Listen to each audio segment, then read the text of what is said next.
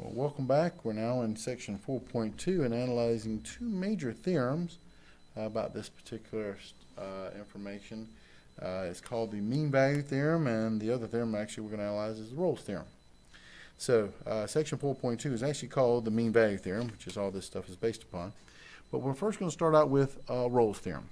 Rolle's theorem says this: let f of x be a function such that f of x is continuous on the closed interval between a and b, and f of x is differentiable, which means you can take a derivative at the points on the open interval, any point between a and b. And you got one third condition: f of a had to be equal to f of b. Then Rolle's theorem says this: then there is a number c in the interval between a and b, open interval between a and b, such that f prime of c equals 0.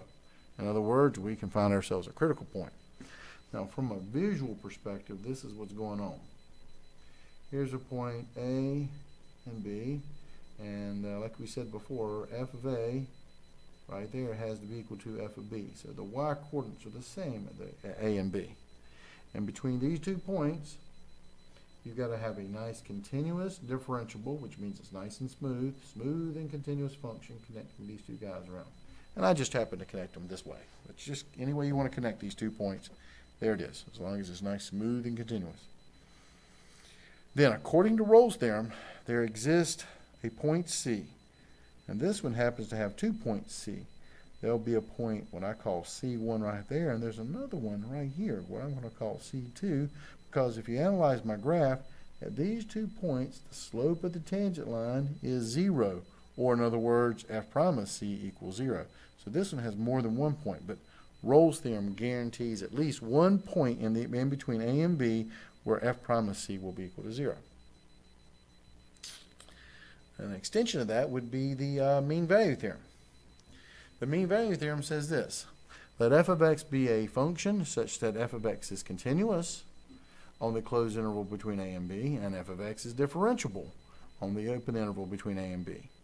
Then there is a number c in the interval between a and b such that f prime of c is equal to f of b minus f of a over b minus a.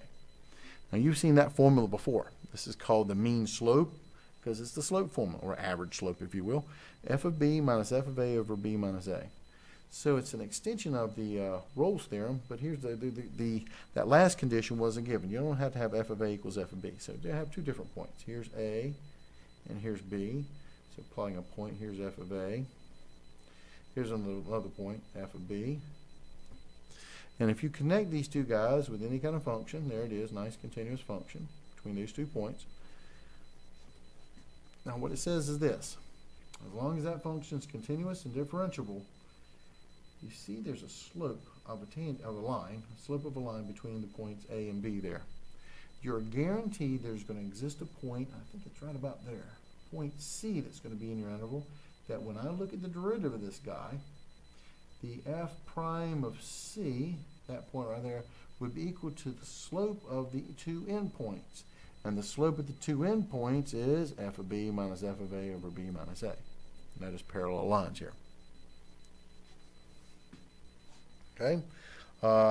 The other classic theorem here, the constant theorem, says that if f prime of c equals 0, f prime of x equals 0, for all x in an interval, a and b, then f of x is going to be constant on that interval. Because when the derivative is equal to 0, the derivative is equal to 0 at max min points, but if it's at all the points in between a and b, here's a and b, and here's the slope of the tangent line must be 0, that's called a constant function. However, a corollary to that is that if f prime of x is equal to g prime of x, for all x in the interval between a and b, then f minus g is a constant on the interval from between a and b. You look at this and go, what does that have to do with anything? Well, here's the idea. If the derivatives of 2 functions are equal to each other, then the original functions are going to be equal to each other up to a constant. That's what this thing is basically saying. Just because derivatives are equal to each other, the original functions are going to be very close to being equal to each other up to a constant. You know, it's the old plus c there. So that's really what's going on. So let's take a look at some of my examples that help you guys out with these pre-section quizzes here. Here we go. Example. Consider the function f of x equals 2x squared minus 6x plus 4 on the interval between -1 and 3. Verify that this function satisfies the three hypotheses of Rolle's theorem on the interval. So let's go back to Rolle's theorem. There's three things that you have to have Rolle's theorem. The first hypothesis on Rolle's theorem is that f of x had to be continuous on the closed interval. The second hypothesis was that f of x has to be differentiable on the open interval between a and b. And the third hypothesis is that f of a equals f of b. So here we go. Now what was it again? Oh yeah, on the interval between -1 and 3, on the closed interval, the function had to be what? It was continuous. So you type in the word continuous. Okay? And f of x had to be what on the open interval? On the open interval, it had to be differentiable. Okay? And the third thing is that f of a had to be equal to f of b. Now let's confirm this. What is f of -1? That would be 3 times -1 squared minus 6 times -1 plus 4. Well, let's see here. -1 squared is 1 times 3 is 3. -6 times -1 is plus 6 plus 4. I got 13 out of that. Let's confirm it. What is f of 3 going to be equal to? That'll be 3 times 3 squared minus 6 times 3 plus 4. 3 squared is 9 times 3 is 27. 3 times 6, 6 times 3 is 18 plus 4. Let's see here. 27 minus 18 is 9. 9 plus 4 is 13. They are equal to each other, and it's equal to 13. Now, the last little bit about this one says this. Then, by Rolle's theorem, there's going to exist a c in your interval such that f prime of c equals 0. Well, remember, my function is f of x equals 3x squared minus 6x plus 4. So f prime of x would be 6x minus 6. Now, let's set that equal to 0. Officially, it's supposed to be f of c, so I'm going to plug c in there. So it'll be 6 times c minus 6 equals 0. Solve for c. So 6c would be equal to 6. Add 6 to both sides. Divide by 6, you get c is equal to 1. So this one, my c value must be equal to 1, but you'll notice my interval was between -1 and 3. And notice 1 is right inside that interval. So I knew there was going to be an answer because Rolle's theorem guaranteed to be that answer. Okay. Second question is this. This is a mean value theorem kind of problem. Consider the function 3x squared plus x plus 5 on the interval between -1 and 4. Find the average or mean slope of the function on that interval. And remember, the mean slope was at f of b minus f of a over b minus a. So here we go. What is f of 4 going to be equal to? We'll write them up here. F of 4 would be 3 times 4 squared plus 4 plus 5. And let's break out our calculator for that guy. So here we go. 3 times 4 squared plus 4 plus 5. I got 57. And the other one I got to find is f of -1.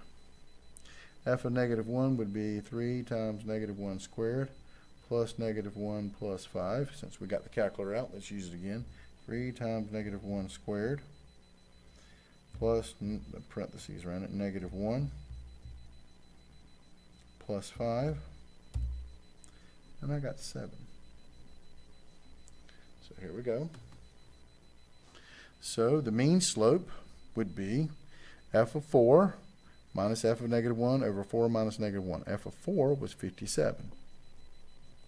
Minus f of -1 was 7 over 4 minus -1. Changing y over changing x. Classic slope formula. Well, let's clean this up here. 57 minus 7 is just 50. 4 minus a plus. 4 plus 1 is 5. That makes it easy. 50 divided by 5 is 10. So my mean slope, according to Rolle's theorem, would be 10. It's the slope of the endpoints. Now, By the mean value theorem, we know there exists a C in the open interval between -1 and 4 such that f prime of C is equal to this mean slope. Let's find what it is.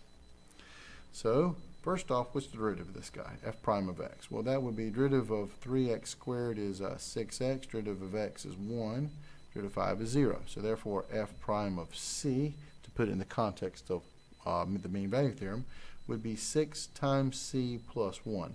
Now that's supposed to be equal to this mean slope that we just calculated from the mean value theorem. And the mean slope was 10.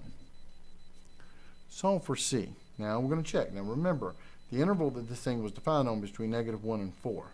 But it's guaranteed, according to the mean value theorem, that between open parentheses -1 and 4, that my C value, which whatever it may be, better be in this interval. Let's take a look.